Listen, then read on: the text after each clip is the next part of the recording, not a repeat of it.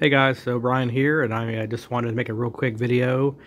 This was the a set I was kind of excited to get. I ordered online and kind of ended up kind of piecemealing it together from different places to try to save a little bit of money because it's not a cheap, definitely not a cheap series to collect by any means. But so this is, for those who aren't familiar with it, this is the German series they call Allegories with Germania on there. So this is like the set of four, basically, coins. This one is the one that's got Columbia, or it's the Liberty Woman for the U.S. It's not U.S. and then Germania is on here.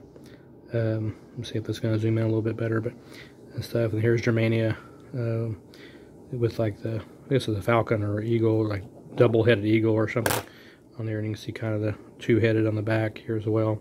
But really nice coins. When I seen these online, I kind of fell in love with these.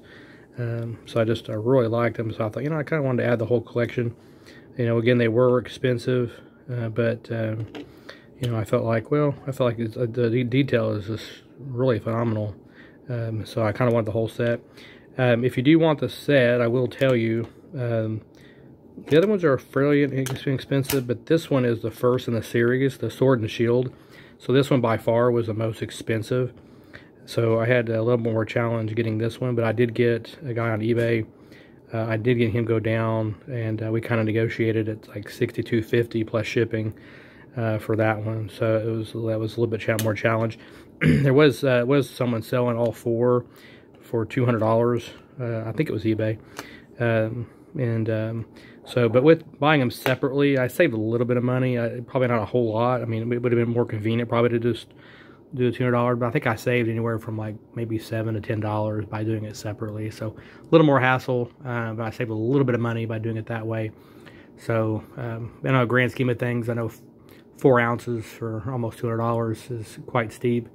But it was something I just kind of wanted for collection, and I felt like too that from what I've seen online, there's enough demand, I think, for these and it probably, my hope is that also the demand would increase as these get less and less well known, because this is 2019 when it started for the series, so you're talking 2019 and 2020.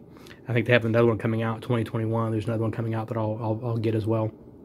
So if I can get it early enough, then that'll help avoid some of those premiums by getting in the aftermarket. So I'll try to get that early as soon as possible. I'll try to get one for my set, maybe even get multiples. And that might be a good opportunity for some people if you're wanting to flip something. The new 2021s, if you can buy multiples, that may be something to think about, because my thought is if I can get multiples of it, maybe get if I even not a ton, but if I can get 4 or 5 of them, even I'd keep one for my set at least, and then that'd give me some other ones to kind of wait. Once they're sold out, then you can turn around, maybe try to flip some if you want. And so that's one thought, and stuff, depending on how the premium goes up and stuff. So there might be some spot there right now. Usually though, the first in the series is going to be the most valuable. So right now this is by far the most valuable. But I can't remember what the new ones. I can't remember who's going to have on the new one. But there's they have another country on. I think the new one's Italy. Yeah, so Germania and Italy. I think it's a new one, if I'm not mistaken. And I think this one's Britannia or Britain.